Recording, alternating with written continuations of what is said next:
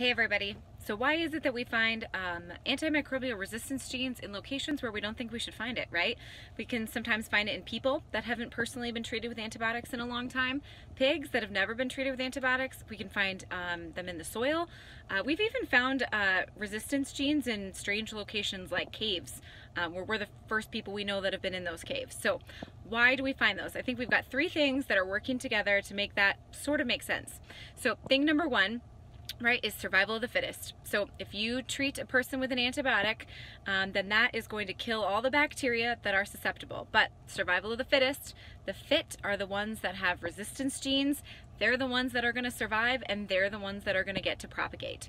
So that explains why we see those genes around people, around pigs that have been treated, around other animals that have been given antibiotics. It makes sense, right? Survival of the fittest. So that's reason number one. Reason number two, fun fact, penicillin actually came from Penicillium mold. In fact, 80% of our antibiotics, or about 80%, came from the natural world. So they came from metabolites that were made by bacteria and molds in the environment that, you know, as humans, we found those, said those are cool, and we picked them up and started using them in human medicine. So unfortunately, when we did that, we didn't eradicate any of those species from the world. So they continue to live to this day in the soil and in the environment, and any bacteria that they come into contact with, right, they put pressure by putting out those metabolites or those antibiotics, and it's survival of the fittest, right? They kill the bacteria that they can, and what survives are the ones that can survive. Those are the ones that have resistance genes.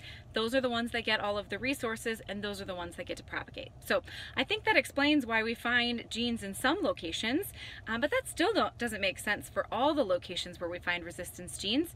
Here's the last piece of that puzzle. It is the fact that bacteria are incredibly good at moving around genetic material. So humans don't get to do that, unfortunately, but bacteria do, right? They don't know what they're doing. They don't know that they're picking up resistance genes, but they can, if a bacteria dies, another bacteria in the environment can soak up those genes. They can make little bridges. There's even viruses that can pass genetic material from bacteria to bacteria. And so there's all sorts of ways that bacteria can move around resistance genes. So we get resistance genes because we use antibiotics.